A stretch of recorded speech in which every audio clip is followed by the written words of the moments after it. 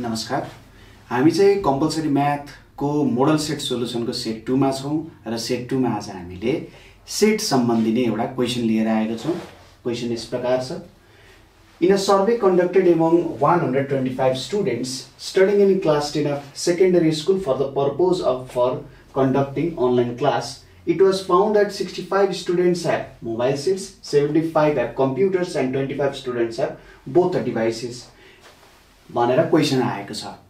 अब तल हामीलाई चारवटा क्वेशन यहाँ राखिएको छ। 1 मार्क्स, 1 मार्क्स, 3 मार्क्स र 1 मार्क्स भनेपछि जम्मा 6 मार्क्स को क्वेशन यहाँ हामीसँग छ।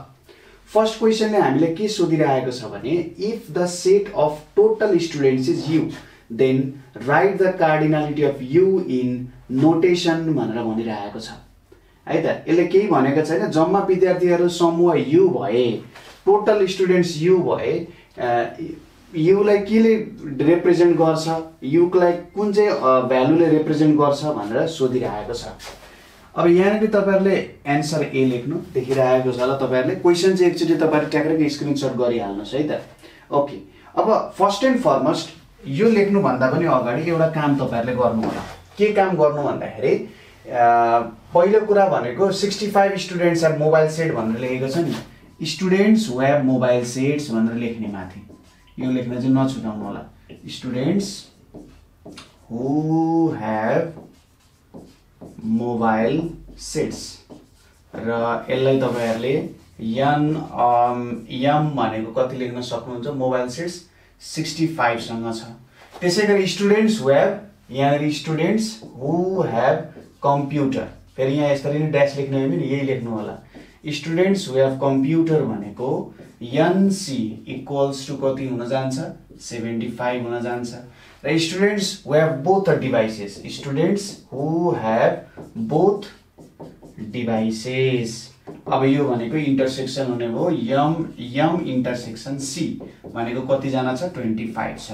यो इन्फर्मेसन तपाईहरुले सुरुमा प्रेजेन्ट गर्नु पर्यो, किनभने पछि यो भ्यालुजहरु तपाईहरुले युटिलाइज गर्दाखेरि यो भ्यालु त अब तपाईहरुले देखाउनु पर्यो। त्यतिकै nm लेख्नु भयो भने हैन, cardinality of c, cardinality of m intersection c लेख्नु भयो भने गल्ती हुन सक्छ। यो तीनवटा लाइन सुरुमा नबिर्सिनु होला। ओके, अर्को कुरा यहाँ के सोधिरहेको छ भने 125 स्टुडेन्ट्स छन् नि त भनेपछि u ले टोटल स्टुडेन्ट्स रिप्रेजेन्ट गर्छ भने हाम्रो 125 स्टुडेन्ट्स नै टोटल स्टुडेन्ट्स हो कि होइन? त्यही भएर ए नम्बरमा अब थोरै ल्याङ्ग्वेज तपाईहरुले यहाँ युटिलाइज गर्नु पर्यो।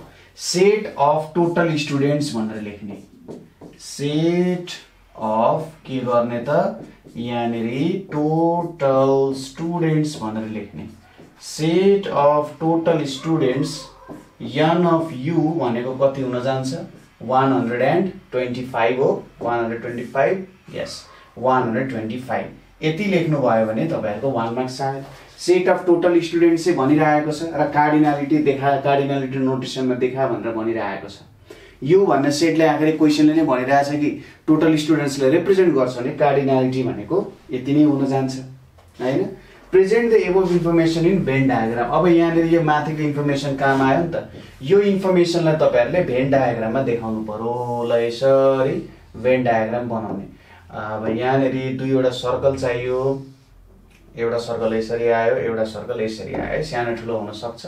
यहाँ तपाईहरुको युनिभर्सल सेट u हुने भयो। त्यसैगरी मोबाइल कम्प्युटर हुने भयो यहाँ।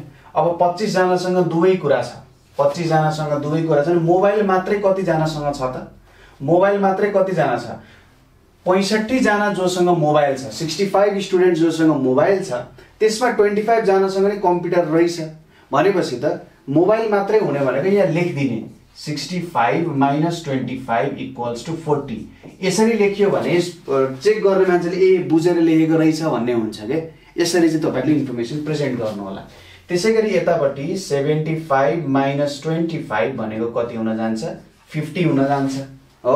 अब यहाँ हेर्नुस् 40 50 कति भयो? 90 90 र 25 कति भयो? 115। तर हाम्रो टोटल कति जना छन्? 125 जना छन् भनेपछि यहाँ मैले 10 राखिदिए भने, यहाँ 10 राखिदिए भने 40 50 90 90 10 100 100 र 25 ले 125 हुन जान्छन्। भनेपछि हाम्रो टोटल स्टुडेन्ट्स आयो कि आएन हो यसरी इन्फर्मेसन तपाईले प्रेजेन्ट गर्नु पर्यो भेन डायग्राममा। अझै यहाँ के लेख्न सक्नुहुन्छ भने the van diagram for the above set is भनेर अथवा एबोभ सेट्स इज भनेर लेख्नु भयो भने अझै तपाईहरुको राम्रो हुन्छ है त। अब नेक्स्ट क्वेशन हामीले के सोधिरहेछ find the number of students who do not have both the equipment भनेर भनिरहेको छ। अब हुन त हामीले डाइरेक्टली भेन डायग्राममा निकालिसक्यौं तर यहाँ यो क्वेशन चाहिँ 3 मार्क्स को दिएको छ। हुन त यति क्वेशनले 3 मार्क्स नसोध्नु पर्ने हो अरु कुरा राख्नु पर्ने हो तथापि अब 3 मार्क्स को सोधिसकेपछि हामीले यसमा अलिकति बेग्लै तरिकाले काम गर्नु पर्यो। हेर्नुस् है त सी नम्बरमा यसरी लेख्ने स्टुडेन्ट्स हु डोन्ट ह्याभ अब ल्याङ्ग्वेजमा फोकस गर्ने हु डोन्ट ह्याभ बोथ इक्विपमेन्ट्स। किन ल्याङ्ग्वेजमा फोकस गर्ने भन्दा 3 मार्क्स को छ क्वेशन छोटो छ भनेपछि हरेक कुरालाई ल्याङ्ग्वेज जसरी बुझाउने यम युनियन सी कम्प्लिमेन्ट भनेको व्हाट यो सोधिरहेको छ। अब हामीलाई अरु सबै भ्यालुहरु दिएको छ यहाँनेरि अब हामीले यो भ्यालु निकाल्नु पर्यो। सर्वप्रथम हामीले यो भ्यालु निकाल्नु पर्छ यम युनियन सी गर्दिने हामीले यहाँबाट सिधै आउँछ हामीलाई थाहा छ तर मार्क्स को लागि गर्दिने यो भनेको NM plus NC minus an यम इन्टरसेक्सन सी। एनएम भनेको कति छ तपाईहरुको 65 एनसी भनेको तपाईहरुको 75 माइनस 25 यो भनेको कति आउन जान्छ यहाँनेरि 550 7740 माइनस 25 भनेको कति आउने भयो 115 आउने भयो। ठीक छ एम युनियन सी भनेको 115 आयो। अब हामीलाई के थाहा छ त यहाँनेरि अर्को कुरा भनेको वी नो युनिभर्सल सेट को कार्डिनलिटी भनेको के हुन जान्छ यम युनियन सी प्लस एन यम युनियन सी को कम्प्लिमेन्ट हुन जान्छ। और अब यहाँनेरि यो 125 छ यो तपाईहरुको 115 छ plus an am union C complement प्रत्येक स्टेपलाई देखाउने भनेपछि एन एम युनियन सी को कम्प्लिमेन्ट भनेको के हुन जान्छ 125 माइनस 115 भनेको 10 हुन जान्छ। अब यति लेखिसकेपछि तपाईले के भन्ने therefore the students who do not have both the equipment sorry total number of students who do not have both the equipment is 10 भनेर लेख्दिने। यति लेख्यो भने मार्क्स आयो। र लास्ट क्वेशन यहाँनेरि के सोधिरहेछ हेर्नुस् त what is the difference between the number of students who have only one equipment and those who don't have any भनेर भनिरहेको छ। के भन्नु त एउटा मात्रै इक्विपमेन्ट भएको कि मोबाइल हुने कि कम्प्युटर हुने तिनीहरुको कति जना मान्छे छन् माइनस एउटा पनि इक्विपमेन्ट नहुने कति जना छन् त्यसको डिफरेन्स निकाल्ने। त्यो कसरी निकाल्न सकिन्छ हेर्नुस् मोबाइल मात्रै हुने कति जना छन् त 40 जना छन् कम्प्युटर मात्रै हुने कति जना छन् 50 जना छन् भनेपछि एउटा मात्रै इक्विपमेन्ट हुने कति जना छन् जम्मा 90 जना छन्। कि त मोबाइल मात्र छ कि कम्प्युटर मात्रै छ र एउटा पनि इक्विपमेन्ट नहुने कति जना छन् 10 जना छन्। यसको मतलब तपाईहरुले यहाँ यसरी लेख्न सक्नुहुन्छ 1 मार्क्स को क्वेशन हो फ्रम भेन डायग्राम भनेर लेख्ने।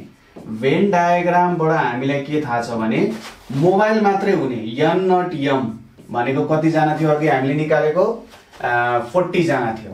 त्यसैगरी एन नट सी कम्प्युटर मात्रै हुने कति जना थिए त भनेको 50 जना थिए र एन एम युनियन सी को कम्प्लिमेन्ट भनेको कति जना थिए त 10 जना थिए।